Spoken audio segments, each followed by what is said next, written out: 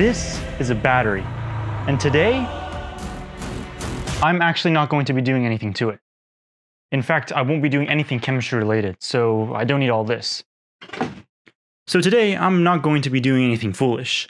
I'm going to explain intuitively the ideas behind the fundamental theorem of calculus, single variable calculus. This sort of explaining mathematical ideas was the main reason I started YouTube in the first place, so I figured it'd be nice to go back for a second. So really this video is for those of you who probably are in a calculus class right now and are just trying to make sense of the fundamental theorem. And so without further ado, let's get straight into it. Let's start with the fundamental theorem of single variable calculus. The formula for this theorem can be written like so. What this is saying is that the difference between the value of a function f at x equals b and its value at x equals a is equal to the integral of its derivative from the bounds x equals a to x equals b. I'm going to break this formula down step by step. We can write the derivative of f in prime notation as shown, or in Leibniz notation like this. Leibniz notation essentially writes the derivative as a quotient, df divided by dx, where df is a very, very small change in f, and dx is a very, very small change in x. Mathematically, derivatives are not actually quotients, but writing it this way can help us understand the geometric intuition behind this formula. Let's consider the graph of f versus x. Here I just chose f to be a random curve that is both continuous and differentiable along the interval a, b. What that means is relevant for proving this theorem, but not too important for our intuitive explanation. If we look back at our theorem in Leibniz notation, we can sort of pseudo-cancel the dx's to get just the integral of df from a to b.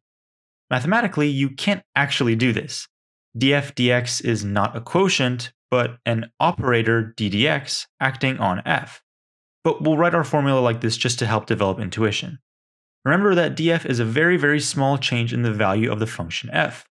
Infinitesimally small, in fact. Graphically, this would correspond to a vertical movement from one value of f to another. So we understand what df is. Now let's check out the rest of this truncated formula.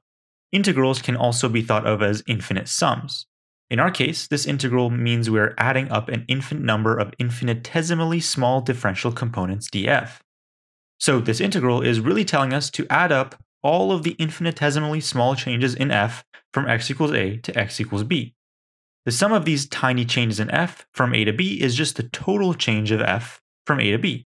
And so we can see that the integral of df from a to b is the same as the difference between the value of the function at b and its value at a. Now let's rewrite our theorem the way it was originally written with Leibniz notation. Just as df was an infinitely small change in f, dx is an infinitely small change in x, which would be a very small step in the horizontal direction on our graph. You might have heard that df dx is the slope of a tangent line to f at a given x. This makes sense. df is our vertical rise and dx is our horizontal run. And if we divide rise over run, we get the slope. To get df, we just have to multiply that slope by the corresponding dx at a given point.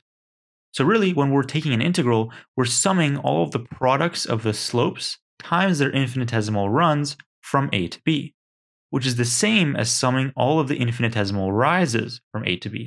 The reason we have to consider each infinitesimal dx is that the slope, df dx, changes slightly at each value of x. When we describe the fundamental theorem in this way, we've essentially broken down the ideas of integration and derivation completely. Integration is the infinite summation of infinitely small components, while derivatives are simply slopes. Multiplying a slope by an infinitely small run gives us an infinitely small rise, and taking the infinite sum of all the rises gives us the total rise. And that total rise is the net change of our function. I'll say it one more time just for emphasis. Multiplying a slope by an infinitely small run gives us an infinitely small rise, and taking the infinite sum of all those rises gives us the total rise. And that total rise is the net change of our function.